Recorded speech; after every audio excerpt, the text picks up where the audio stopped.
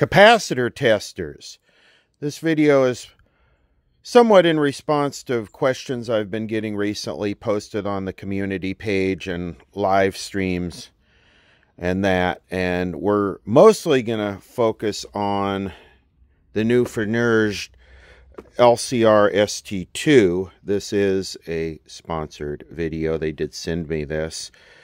We're going to go through all of these. This is by the same company. I've been using this a lot recently, and I'll go over why. This is an LC1020E. This is really just a big version of the little tweezers. And these, so far, from what I've been testing, are completely awesome. So we'll just go through these and test them all out. Two of them I'm going to sort of eliminate right at the beginning here. Start with the capacitor wizard. I've been using this for a long time. This only checks ESR at 100 kilohertz. And really, at this point, now having these, what this is good for is checking for shorted semiconductors in circuit, because it tests at a voltage below what turns on most semiconductors. So we'll just put this one off to the side, because these also do ESR as well as a capacitance value. And then you have the old school I-tube bridge. What this is good for, what I mainly only use this for, is testing higher voltage paper capacitors for leakage. This will check for leakage at 50 to 450 volts. So for paper capacitors, wax capacitors, this is what you need. And you really don't even need this, because those should just be replaced. If you're working on an old radio, old TV, you know, the only time you'd really want this is if you had those older orange and maroon drops and you wanted to see if they were paper or plastic.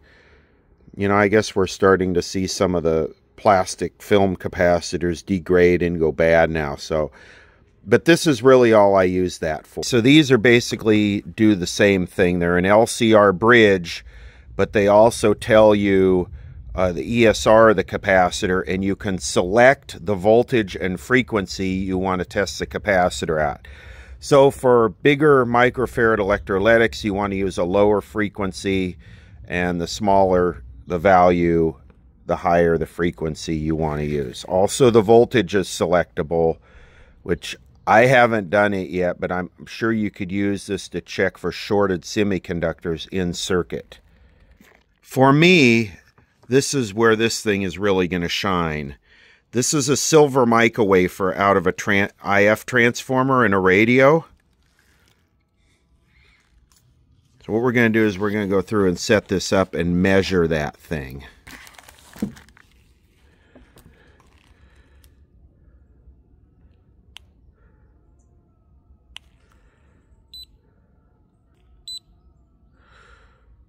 Okay, so that's resistance.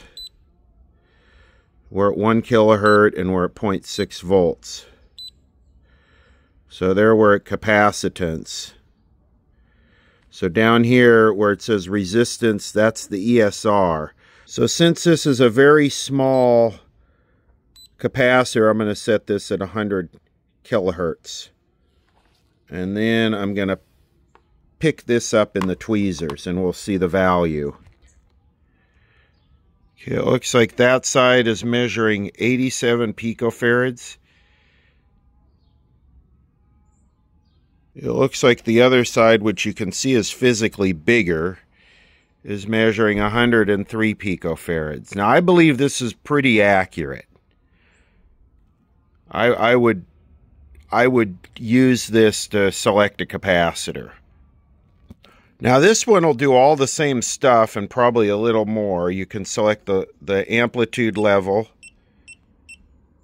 You can select the frequency you're testing at. And you want to use 100 hertz for most electrolytics. And you can select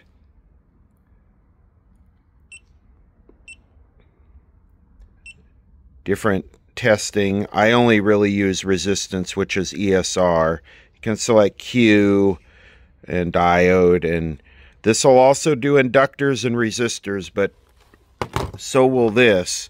But we're not doing inductors and resistors in this video because everything we do is capacitors, right? The fault of all electronics is capacitors. Here's 100 picofarad silver mica.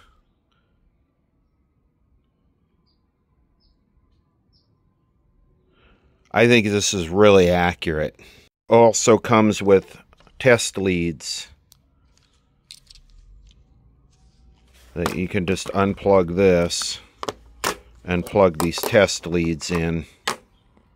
I selected another one from the bag, and this one's measuring 102. Let's do the electrolytics in this lovely vintage television set. So we got 1, 2, 3. We'll do the ESR and value on these. I'm not going to look at the value. We'll just be able to see by the ESR if they're any good. Here's the first electrolytic section. And for electrolytics, you want to set the frequency down low, 100 hertz. And I set the amplitude to 0.3. So this one is 92.29 microfarads, and the ESR is 2.9 ohms. That's good. The next section is 39 microfarads at 9.7 ohms ESR. That's probably okay. It's a little tired. This is not telling you if the capacitors are shorted or leaky or need to be reformed. This is just telling you the value and the ESR. The next section is 26 microfarads at 9 ohms ESR. That's probably okay. Also, you need to make sure that the capacitors are fully discharged before you do this, because you'll blow this little thing apart. Okay, this one, not so hot. 2 microfarads at 200 and 300 ohms. No good. Next section. 31 microfarads at 6 ohms. I guess that's acceptable, but since the first section's dead, it's bad. Okay, the next section. Basically 40 microfarads at 4 ohms. That's okay. This one's just connected to ground on the chassis. First section of this one. 32 ohms or 32 microfarads at 4 ohms. Not bad. Next section, 50 microfarads at 4.7 ohms. And measuring this dry electrolytic here, 27 microfarads at 13 ohms. That's kind of tired. Checking these bumblebee capacitors, which we know are all bad, or reforming the electrolytics. You need one of these. But like I said, this is not really necessary because if you're restoring one of these TVs, you're just going to replace all this stuff anyway. An area where this would really shine would be vintage transistor radios, checking the electrolytics. But with the whole tweezer thing, I think it's sort of made for surface mount. So let's try some surface mount stuff. Just try this board. We'll try one of these little orange tantalum capacitors. So that's obviously a 3.3 microfarad tantalum capacitor.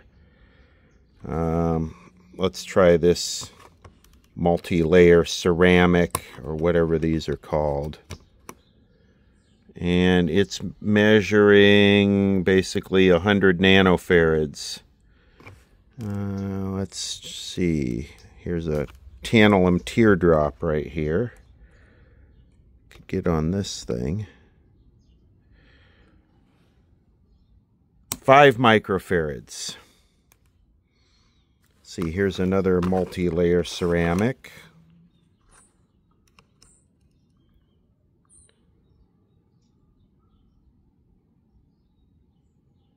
What's that thing measuring? 100 microfarads. So that's probably because these 22s are all in parallel. And then that's in parallel with the 522 filters. Let's see, what's the ESR? Very, very low. Let's check this one. What is this one? This is a 47 at 63 volts. Let's see what we get here.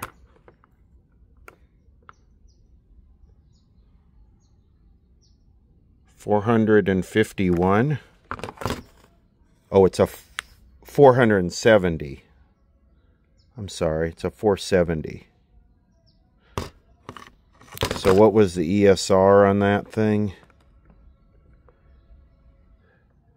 ESR is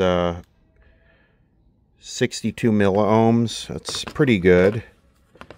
So yeah, this is kind of cool, and you're going to see me use a lot of this one. So basically these two are kind of my go-to now for electrolytics and small value stuff like silver mica wafers. And yeah, you'll see me using, I'll include a link to this thing in the description. It's pretty low cost for someone who doesn't do a whole bunch of this. I think it's actually probably worth it. It also does resistors and inductors and all of that, but for the sake of this video, we're just going to do capacitors. And it's rechargeable, USB-C rechargeable. Comes with this little handy carrying case. So have capacitor tester, will travel. I am the mobile capacitor testing machine for the internet.